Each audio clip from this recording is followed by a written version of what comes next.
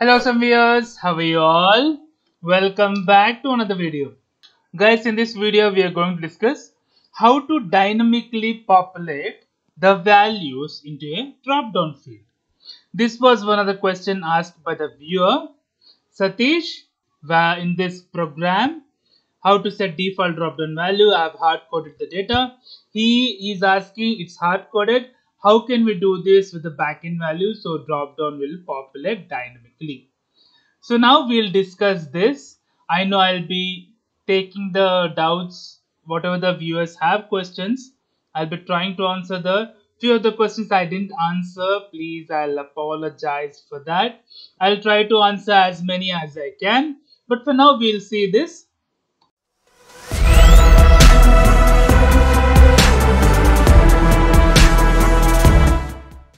Here I have created two files, HTML file which will be the UI design and the JS file which will give us the dynamically value creation, right? First, let me write the drop down file. This was a drop down which I have used for hard coding the data. Let me copy this, let me paste it here, and the source value will be this dynamicDropdown.js. So let me write that dynamicDropdown.js. Now here my select options will change according to the dropdown value. So now let me remove this select, or let me just remove the options. Now we'll take ID as, we'll see the different kind of meals. We'll see vegetables, fruit items. We'll have different drop downs so that user can dynamically select a drop down. Okay, so now let me write this one as a meal, and if you want we can add a name also, name as different meals, or maybe I can give as a meal only. It's not an issue. So if you have ID, one ID is more than enough. So on change get selected value was the thing. So now here we have to write a function. So simply I'll write a function change drop down value. So I have to pass a value here. Based on this value it will change. So let me copy this, let me paste it here to change drop down value. So on click change in the sense, if you select any drop down value it should change. Now here let me write the drop down. We are getting simple drop down, right? Okay, normally we can use the same drop down, or I'll just copy this. So option should be dynamic. So let me paste it here. So now first one I'll write here inside, we have to define something. Let us write a value. So first value I'll give as null. So if I give as null, it should be disabled. And let us write selected. By default should be selected, and the value should be select. Now second one value I'll be writing as fruits, fruits. So if we set the value fruit, now the dynamic populated should be a fruit, right? So let me just copy this, let me write here as fruits. Third value, let me write another value. So I'll write vegetables. So I'll be writing here vegetables. So I'll copy the same here. So I'll paste it here. And fruits, vegetables. Maybe we can see one more option, right? Or two more options, doesn't matter. So I'll write here value as places. So now here I should be getting the places, or maybe this one can be countries, and I can write countries here. Maybe three values are more than enough, right? So let us take only three values, right? Now let us take one more select. So this is the simple select, right? So let me write one more select, and this should be adjacent value, right? So let us take select.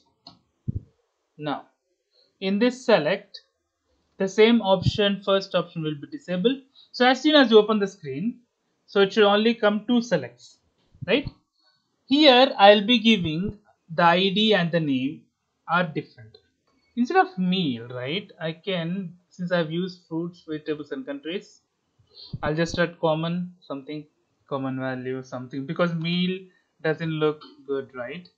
So let this be a category, and the name also let it be category, and let me save this one. If I just open this, right, so dynamic drop down, if I just open this, it will be like this. Here nothing will be there. So fruits, vegetables and countries, right? By default select is disabled and it will be there by default. If you just reload it, select will be there by default anyway. And here I'll write one more thing, right? So I'll write a label so that it would look good, right? Let me write it. So label must be for the name common. So I'll write for equal to, just I'll write common. So I'll write choose a value. That would be good, right? So choose a value. So let's see. So I'm just making the UI more reasonable. Okay, choose a value. So this should be based on the value, based on the selected value. This drop down should come up. So I'll write here one more label. So after this, maybe I can write a break also, right? Let me write a break. Two breaks, it will come in a different line. So I'll write ID for category, value selected, value displayed based on common, drop down, something like that. Okay, so let me save this. So let me reload it here. So if I select this, so something should be selected here. So okay, this looks little bit okay, right? Now our main JS file we have to write now. So this is the big one. Let me write an array value where we can populate the data, right? So let me write var common value, something like that, right? So here this should be an array, but in an object will be an array. The first one what we have selected, right, fruits. Okay, so I should be giving as fruits, so colon, and it should be an array. Okay, so then I'll write a comma. Second value, let me take vegetables. So let me take vegetables. It should be an array. So third value is countries. So let me write fruits. That's apple. It's the best fruit. Maybe two values per drop down I can write, right? So I'll write mango, not MongoDB, mango here. So vegetables, let me write brinjal, something like that. Carrot, something like that. Okay. So countries, I'll write India, and I'll write so US, something like that. So okay, we got our object with populated arrays. Now here I have to write my function. Okay, so the function will take value, right? Based on the value only it will come. So I'll write here value. So it will take, okay, value, something like that. Okay, so here, so if I write if value dot length, so whatever the value we give, nothing equal to 0, then what we have to do, we have to write document.getElementById. So this is where id is very useful, right? So what id we are using here? So category is an id. So category is an id. So we are basically telling document.getCategory dot innerHTML to populate nothing. So just don't populate anything, right? Just write double quotes. So I'm just writing here option and close the option. If the length is there, don't do anything. Okay, so now here comes else category. Else is everything. Else is everything in sense, if even if the value is 1, we have to write where options, common options. I'll write, let us write common options is null. So these are the options which are going to be populated. Now here I have to write for loop, because we are selecting more than one, right? So here I'll write for in loop, right? So I'll write category ID in common values of value. So which value he has entered. If the value can be fruits, value can be this, value can be that. Anyway. I'll write common options. So all the time I have to increment if the option is there, right?